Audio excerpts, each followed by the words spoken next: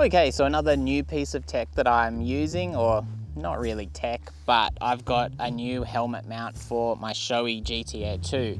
If you're very, very lucky on some fairly rare helmets, you'll be able to use a standard mount. But generally speaking, this isn't the case, and you'll need a specialized mount, as you can see that I've got here. This is the RideTECH Shoei GT-Air 2 mount, and I think it's about $25 to buy what they call the complete kit.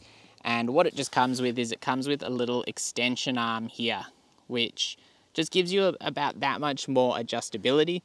And the reason you will need that is because while it's a really nice little elegant mount that I didn't get on really well, the alignment I kind of messed up a little bit, but because of where it's placed and the design of the helmet, you do need the mount to come quite a way out of the helmet so that you can then angle it back. And generally speaking, what I find is you want your GoPro lens angle to match your visor angle so that you get the proper point of view.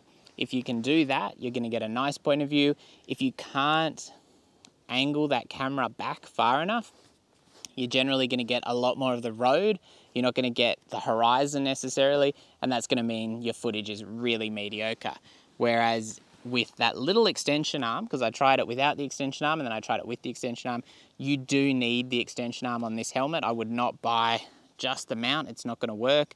Perhaps if you have one of these little extensions already from another kit, you may not need to spend the extra money on it, but for me, certainly I would buy it. And I'm running the GoPro ball joint mount because that just gives me that little bit more adjustability on the angle, and you know, I can run it upside down quite easily and change all the angles really, really easily. I really like the ball joint mount. That's what I use for basically everything. And I do think that that RideTECH Shoei GT-Air 2 mount is really worthwhile. I'll put up a little bit of footage to give you an idea of kind of the angle, and we'll see if I did nail it. It does look like here, you know, perhaps I could have just had the camera a little bit further out, but the camera is almost touching the air vent.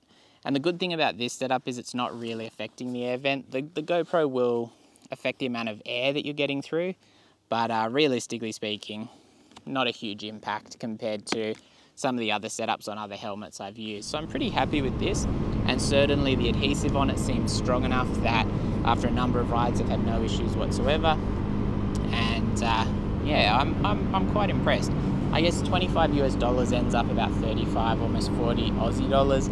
And then I had to pay $12.50 in shipping, which the whole thing came to like $60, $65. So it's by no means cheap, but if you're buying a good helmet mount, it should last the life of the helmet, realistically speaking. And that's certainly my expectation here. So I'll do a long-term update as far as the RideTECH helmet mount, but it's quite a simple design. Obviously they're a fairly simple piece of plastic with, you know, a really strong adhesive on it that holds it onto the helmet. But overall, I'm quite impressed with the design overall, quite happy with it, maybe a little bit expensive, but certainly I wouldn't buy like a really cheap Chinese helmet mount because number one, I'm always worried with the adhesive on those cheaper kits, and I've always found it to be rubbish.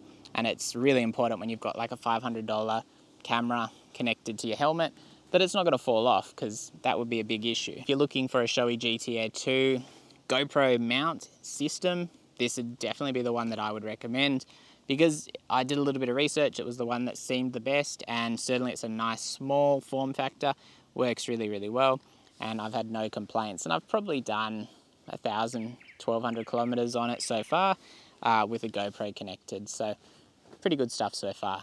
I'll chuck a link down below that you can follow basically to look at one of these. It might be an affiliate link if I can figure out how to do that.